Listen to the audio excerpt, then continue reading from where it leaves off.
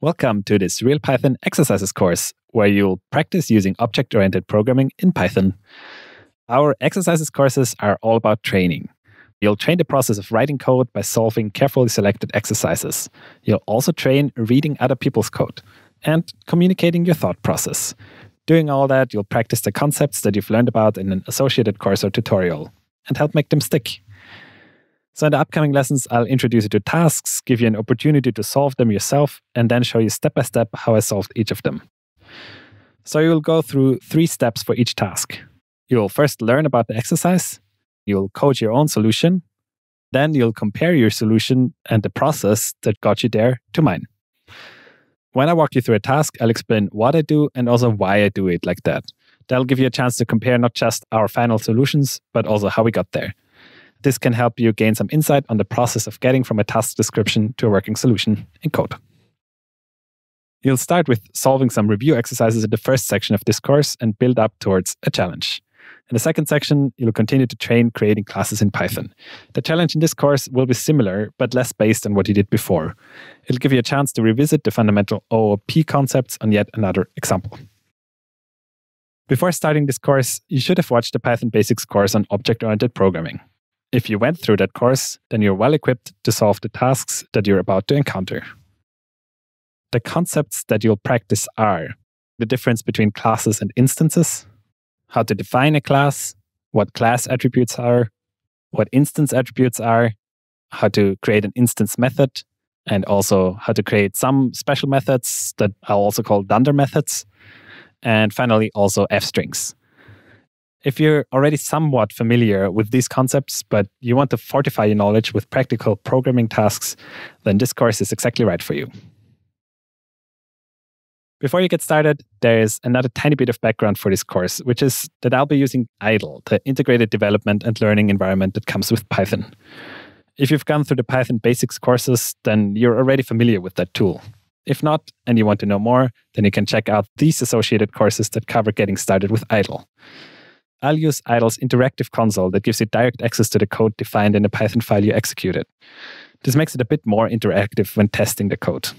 But you don't need to use that feature, and you can replace it with print calls at the end of your file. So if you're just here to train, then feel free to use whatever tool you like to solve the upcoming coding tasks. And that's all to get you set up.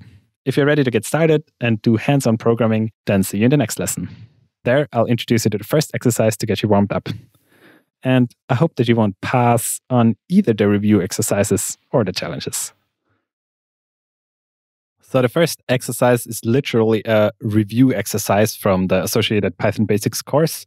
So at the end of the course, you ended up with a dog class that had this class attribute and a couple of instance attributes. And your first task is just going to be to recreate this basically, but without looking. So I want you to start from scratch, open up a new file, and then build this dog class again with the following specifications: that it should have one class attribute called species that has the value canis familiaris or canis familiaris, which is the Latin name for a dog. And then each instance of the dog class should have a name and an age. Also create a readable representation for a dog instance, which means that if you print one instance of the dog class, then it should give a nicely readable string. And finally, you should also create an instance method called .speak that takes a sound as an argument and prints a sentence that the dog says the specific sound that you entered. So for example, it could look like this. Create an instance of dog that you're naming Philo here, and you're passing in a name and an age. And then you should be able to print Philo and get out a string that says Philo is 12 years old. And you should be able to call .speak on the Philo instance and pass it a string. This is how dogs speak in German. So here it's saying wow. And then Philo says wow. So that's the dog class you should model. It's the same class that you built in the Python Basics OOP course. So it's literally just redoing it, but redoing it from scratch. And that's still a great exercise. So before you move on to the next lesson, where I'll also build it out, do it yourself, start from scratch, open up a new file, and then build this dog class and make sure that it works as expected. See you in the next lesson. Here I am in a new file that I saved on my computer, and I called it doggo.py. I'm going to start by recapping the tasks that I basically have for this dog class. So I should build a dog class.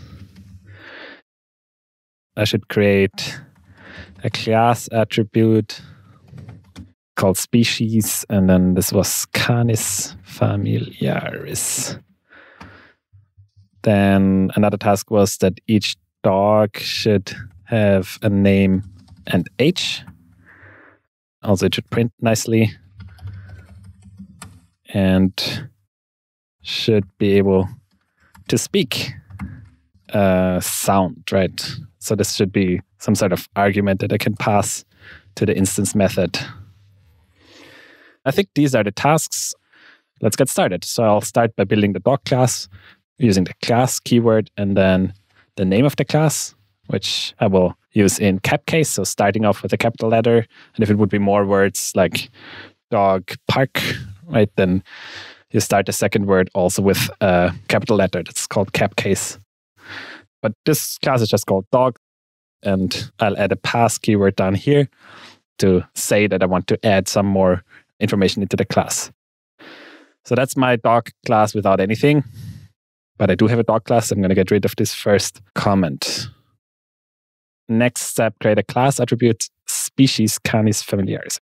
I will just copy this here and replace the pass keyword with species equals Canis familiaris. If I put a variable right underneath the class, then it's part of the class. So then it becomes a class attribute and not specific to an instance of the class. So defining a variable like this makes it a class variable. I'm done with creating the class attribute for species. My next step is each dog should have a name and an age. Make sure that you keep your code indented to make it part of the dog class. And now I need to create the initializer method dunder init, which is gonna run every time that I create a new instance of dog. I need to define this method, def dunder init, and these are these double underscores, right? Double underscores at the beginning, then init, and then another double underscores. And then I have to put something in here. And the first thing that you always need to pass in this instance methods is self. So I'll start off with self. What else do we need? We're going to need a name and an age. So creating a method signature that takes 3 parameters, self, name, and age, means that when I actually create an instance of dog, we're going to have to pass 2 attributes, name and age. And self is a reference to the instance itself, and that gets passed automatically. And then I'm just going to reassign this. I'm going to say self.name equals name. This line of code assigns whatever is passed in as an attribute for name to the instance attribute.name. And then I'll do the same by saying self.age equals age. And that should be it. So by defining the dunder init in this way, what I say is that every dog instance that gets created has 2 arguments that you need to pass when you create an instance, otherwise it's going to fail. And these are name and age, and we'll assign them to the instance. Cool. Done with this little task. Next one is that it should print nicely. I'm going to use another dunder method, def dunder str. Self, always the first one. And here I don't need to pass anything else because I will just access the instance attributes and then create a string and return that specific string. So that's going to be printed when I call print and pass it an instance of the dog class. Here I will return, let's use an f string, easier to format. Self.name, so the name of that specific dog. And I will tell the user that the dog is self.age years old. So in that case, I get the name and the age of the dog, which are the 2 pieces of information that we have about the dog. And I think that's going to print nicely.